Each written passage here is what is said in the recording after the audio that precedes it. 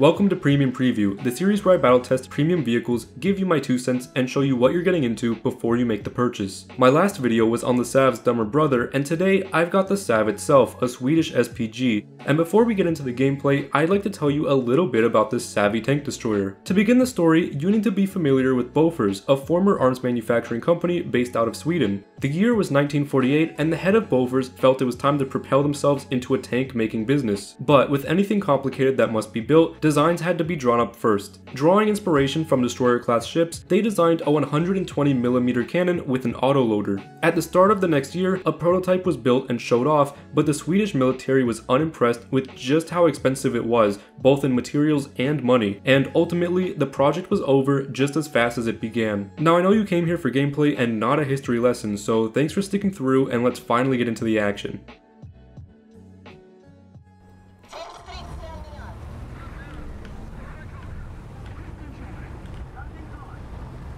Wow, those new voice lines are so good. I didn't know that they were implementing new voice lines until literally today when I heard them for the first time. I was very confused at first, but the updates that they're including in the roadmap, all of them are very good. I didn't see a single bad thing, so I'm very excited. Honestly, all of the sound changes I'm very excited for. They changed the artillery sound, they changed the voice lines, and I see that they're messing around with engine spooling, which is also very cool.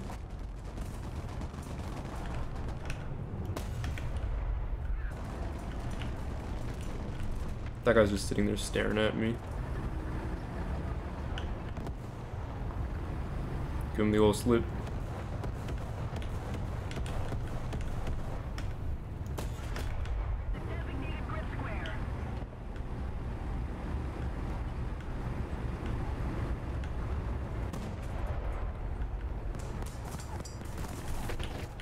No!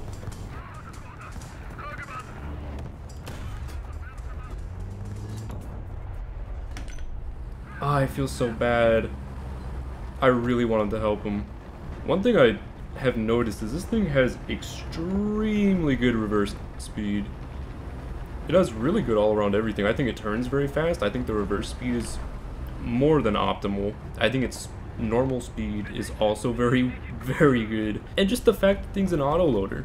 Of course, with such a good design comes the drawback that it's open top, which means I'm especially susceptible to CAS, but I think that's a more than fair trade-off.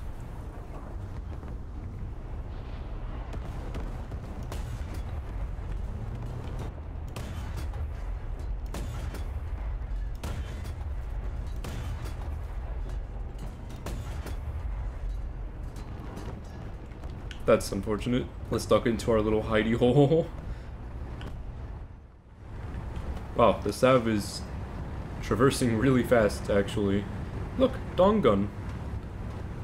I love the Sentinel. I actually did a video on it, and if you want to see that video, it is actually up there in the top right somewhere.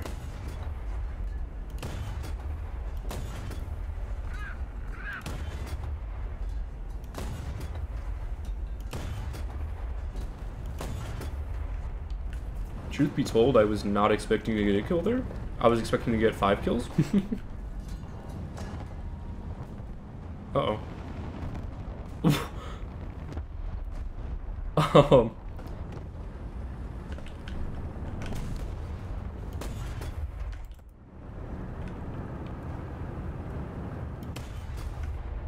I'm now gonna push up to try and secure the bridge.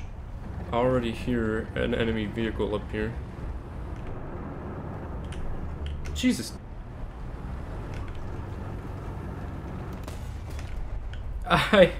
He was so fast, I didn't even have, I knew he was coming, I just was way too slow. It's behind me. I'm gonna check the bridge. I don't see him, so now I'm gonna double back and watch this doorway. Yeah, I'm pretty loud.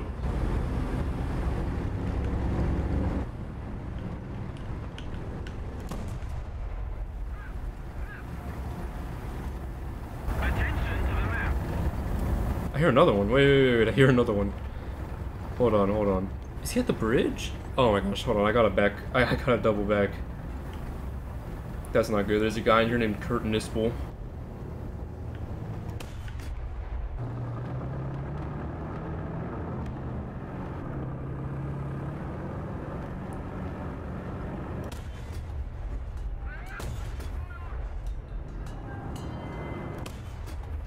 Okay.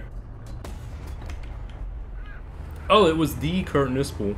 I've just killed one of the greatest tank commanders of all time. Or is he the best? I don't remember.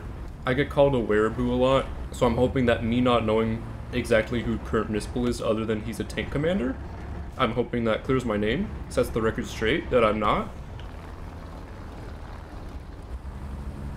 Jesus, that Matilda, 1,000 kilograms of pure hatred dropped on his head. You know what? I would say that was a success. I'm gonna tell it to you straight. I am awful with SPGs.